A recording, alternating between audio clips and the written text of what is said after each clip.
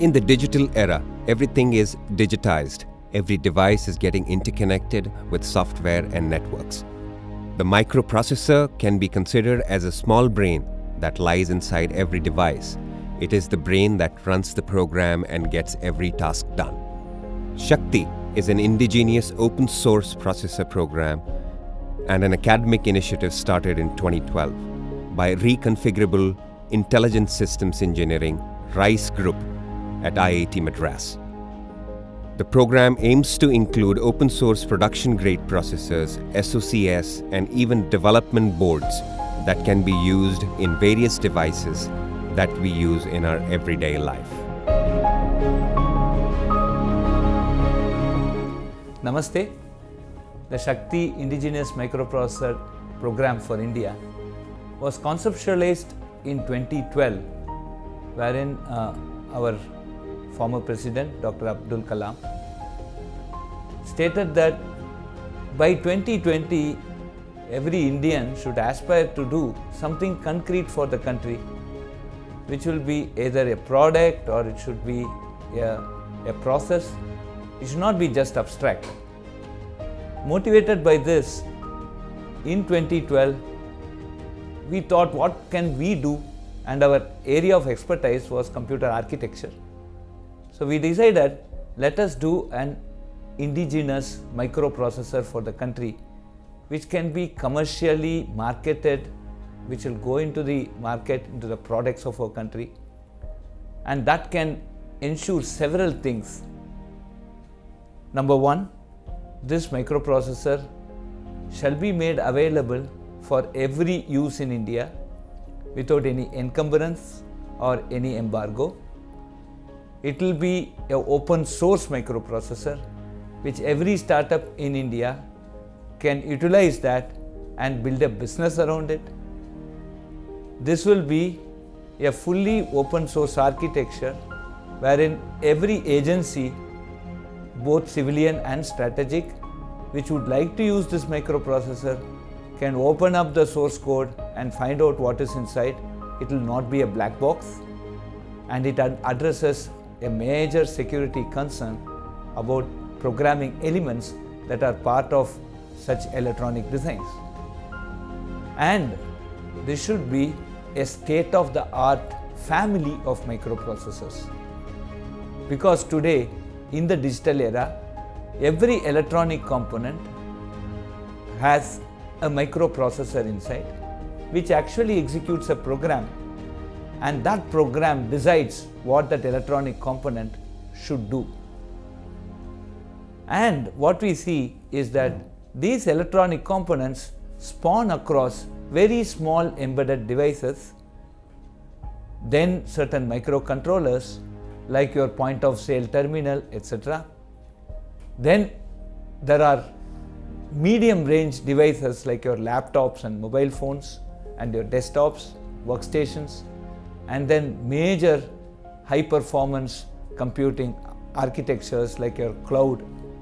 So you see microprocessors all the way from very small embedded systems to very large cloud based services.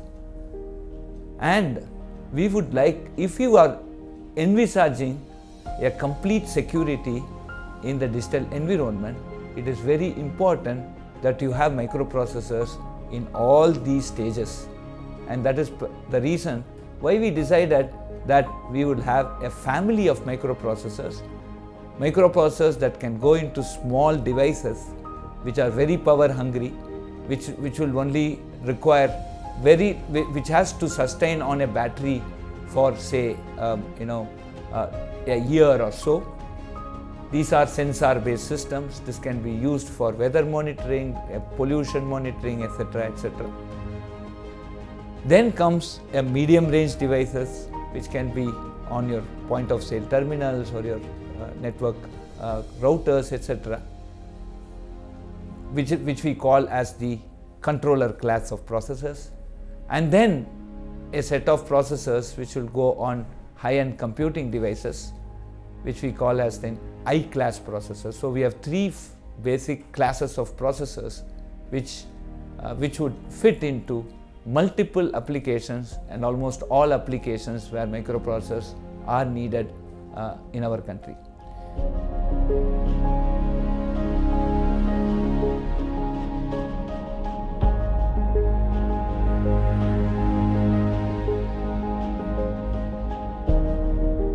We had 3 successful tape outs.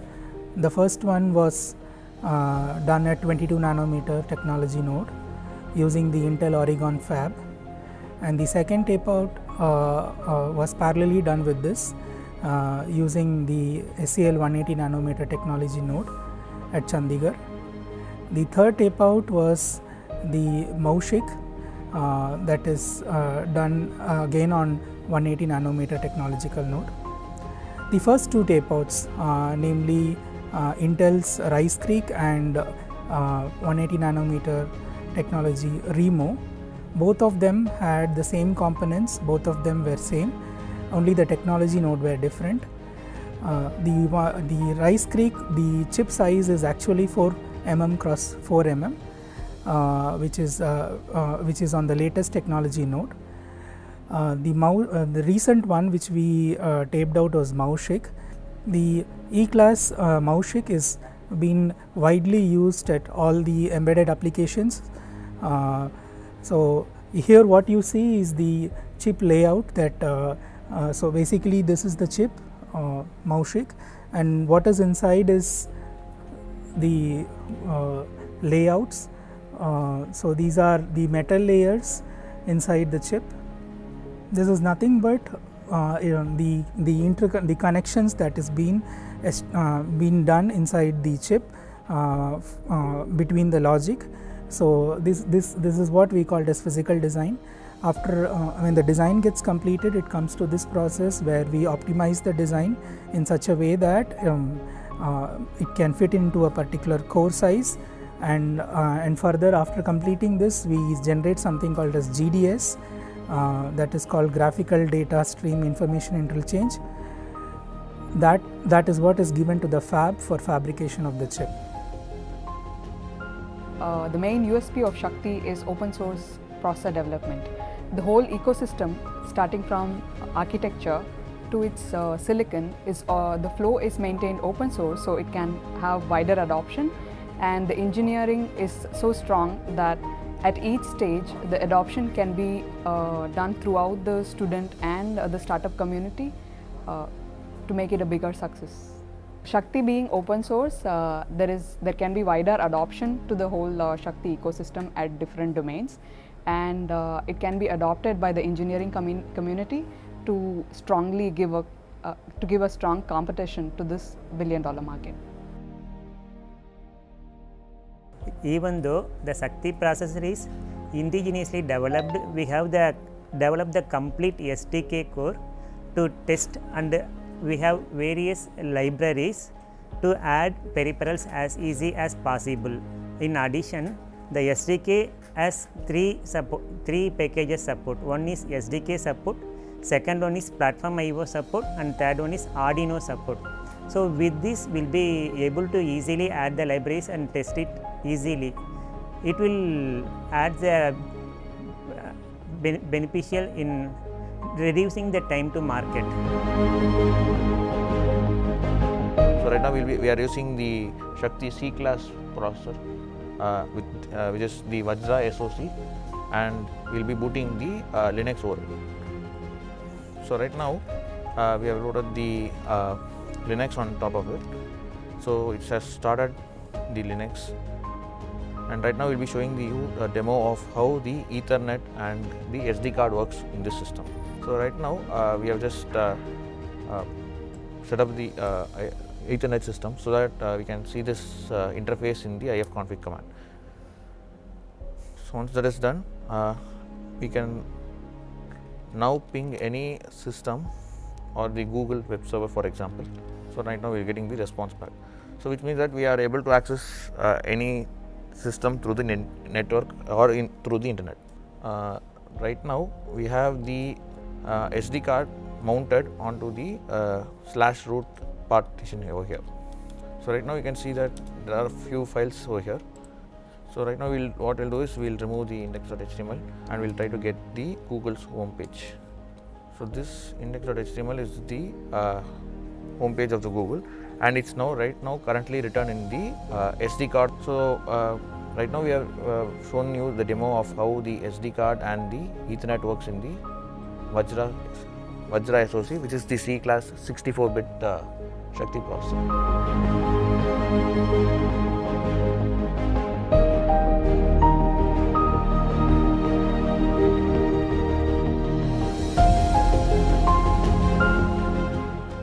The success of this journey of SHAKTI group in this past 8 years has led to an introduction of a host of startups catering to different domains, and they will provide all the products using SHAKTI and the solutions which India needs in the microcontroller domain.